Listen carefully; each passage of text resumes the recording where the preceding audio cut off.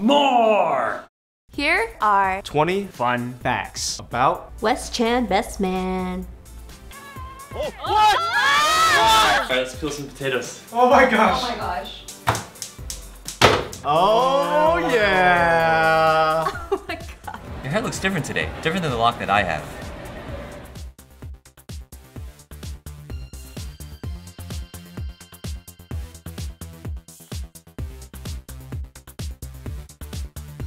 If you ever go eat with Wes, you'll notice that he always orders last. WES always asks what you're ordering first. Every time without fail. I've traveled with Wes for years now, for over a decade, eaten with him at so many places, so many fast food joints, fancy joints. He always waits to see what everyone else orders, and then he'll place his order. I think it's more strategic, so he tries to see if you're getting one of the things that he's thinking of getting, because then he'll get something else and then just share with you. So according to the Myers-Briggs personality test, Wes is currently in INFJ. He used to be an INTJ, so he used to be an architect, but now is an advocate. Whatever that means. He switched from a T to an F, meaning he feels more than he thinks now. So I think Wong Fu is finally having an effect on Wes, so he's starting to feel the feels. Wes loves listening to movie soundtracks. He listens to it in the car while he's driving, he listens to it in the office when everyone else is listening to it, and it's always the same soundtrack. Super epic fighting battle kind of soundtracks. So it's either Oblivion, Star Wars, Jurassic Park, and Tron Legacy to be exact. I think the reason is because it's an escapism. I think he likes whatever he's doing, he wants it to be in a movie. He wants to imagine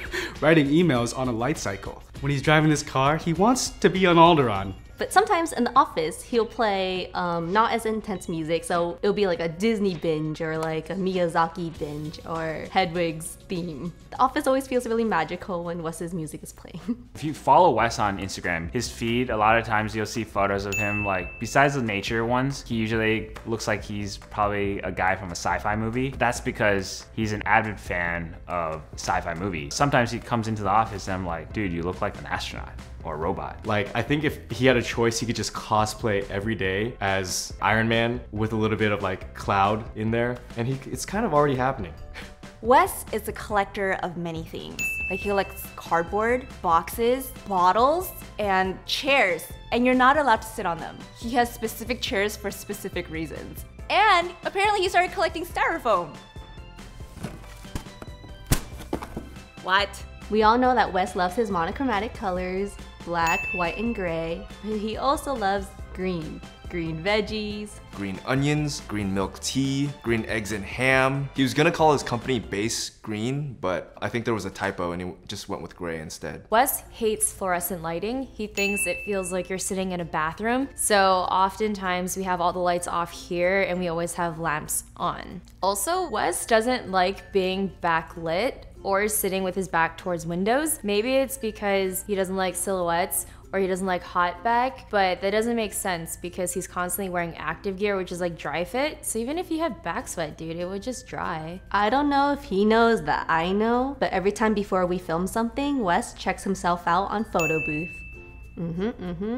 No one uses photo booth anymore except for him. But yeah, he'll like turn it on and I see him doing like a little hair swoop.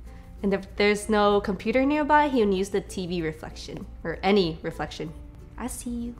Wes is the best Instagram boyfriend. He's one of those guys that like is always looking for like the best backdrop for photos and stuff. So we'll just be walking around and if he sees something, he'll just grab whoever's around to be a model and he'll place you there. He'll set you up and he'll frame you and he'll take your photo and then he'll send it and then he'll color it and he'll make you look good. He hasn't done it for me yet, but I'm still waiting.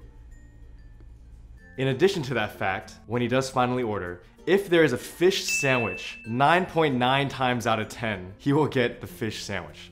I guarantee you. He loves fish sandwiches. If we're at a fast food restaurant, he'll always get the fish sandwich. He thinks it's healthier. He loves steamed fish, broiled fish, fried fish, fish fillet, lemon fish, pepper fish, cuttlefish. Wes is very environmentally conscious.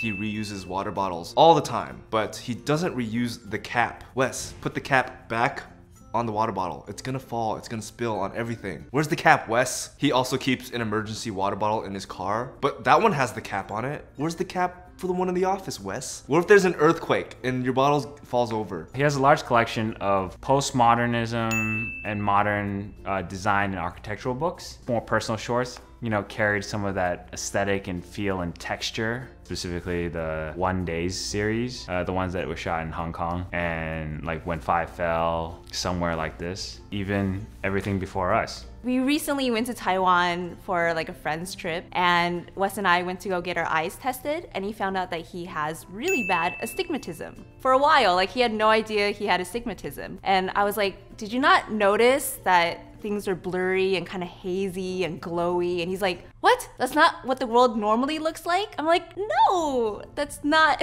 And I guess it makes sense because his shorts are so lovely and pretty. It's because he has astigmatism. That's how he sees the world. Wes loves foreground elements. I love foreground elements too. If you don't know what foreground elements are, an example would be like a plant or a blurry, see that? That's a foreground element. That's actually just Chris's hand. Wes will always try to find an object on set to kind of put in front of camera to just give it a little blur and a little bit of character, and it actually pays off a lot. It makes the frame look a lot more cinematic. You'll always know it's a signature Wes shot if you see a little blurry thing in the corner of the frame. Wes can fall asleep like that. He might be borderline like clinically narcoleptic, honestly. When there's downtime in between takes or like we're just like chilling, if you turn around, he'll be knocked out. Like, when did that happen? And the funny thing is like he can just sleep like with his hands in his pockets like at the foot of the bed, still almost like sitting, but then just like lean back. And he could literally stay like that until the next morning. Maybe he does it because he's up all night making things? I don't know. What are you doing? Are you a vampire? He sleeps a lot and hard. But they might forget to mention that Wes also sleeps with his eyes open. So it's really crazy because you can't tell if he's sleeping or not, and you don't know if you like can disturb him or not. So you kind of just creep under his eyes just to kind of make sure. And I think he's caught me doing it once. It was so scary. So I've known Wes for 5 years now, and it's really been an honor to watch him work. Because, I mean, you guys see his work, it's amazing. And when you actually get to see him work behind the scenes, you get to see all the thought and consideration and dedication that he puts into every aspect of his art. And the one thing that I always respect and admire about Wes is his drive to always be better. And he's just one of the most humble people that I know. And I really am so proud to call him my brother. So Wes is a very introspective person. He's very thoughtful. At the same time, he's very passionate. And because of his introspection, you start to inject very personal experiences, very personal tastes into whatever it is that you're creating. It teaches us as creative people to never lose your voice, whether it's storytelling or whether it's design. It is one of the things that makes all of us stand out as a human being.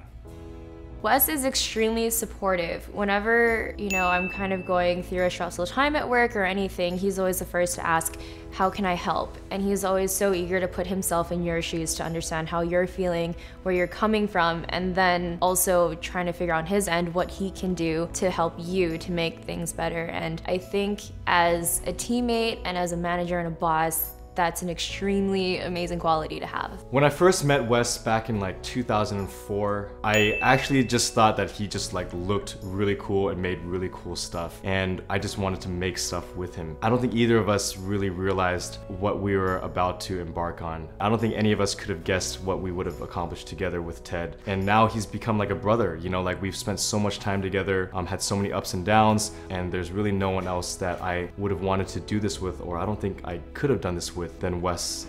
He's honestly brought so much to Wongfu Productions, and I'm extremely grateful. Bonus facts.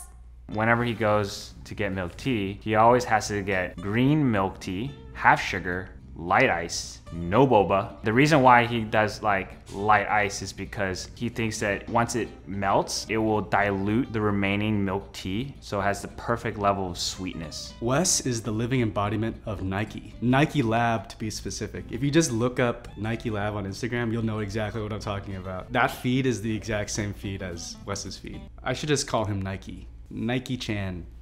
Wes used to own a pickup truck. A lot of you guys, I think, see his car now and it's like really cool, but he used to have just like a beat up classic Toyota pickup truck. There wasn't even a name for it. That's how old it was. It was just called Toyota pickup. And he was really proud of it. It was like stick shift, had roll down windows, no AC, cramming me, Wes, and Ted into like the front seat because there was no back seat. And it was like kind of rickety, almost like driving a tractor. Contrary to popular belief, Wes is not related to Taylor Chan or Jackie Chan or Hitman Chan, but he is related to Brian Chan, who's his older brother. It's Wesley and Brian. Those are the same names of my older brothers, Wesley and Brian. So I just need to meet his brother, and then I can have 2 sets of Wesleys and Brians to be my older brothers. Wes never loses things, he just can't find them. Something that he often can't find is his keys, because as you guys know, he's a minimalist, so his keychain is also extremely minimal too. There have been many times where he's had to borrow the spare or we've had to let him in. So there are 2 food stealers in the office. One is Philip, the other is Wesley. So Phil is the one who would kind of just outwardly take it, no shame. But Wes is kind of more subtle. He'll like have wandering eyes. He's kind of like a meerkat. He's like, so that's when you know it's your cue to be like, do you want some, Wes? But he'll kind of play it off and be like, oh, let's trade food, so it doesn't seem as bad. But yeah, he's a food stealer. Do I look okay? I don't know, because I didn't get a chance to check on photo booth earlier. That was really touching, actually, and I wish I could respond to every single comment there, because it's really flattering, and it's all true, you know? Like, the reason I listen to that stuff is because I want to be in the movie. Taylor's exactly right. This was actually just an introduction to everyone in the office. If you want to know more fun facts, be sure to subscribe to More Wong Fu. There's a lot that happens there, even more on social, on the daily. So keep up with us there, and we'll see you next time.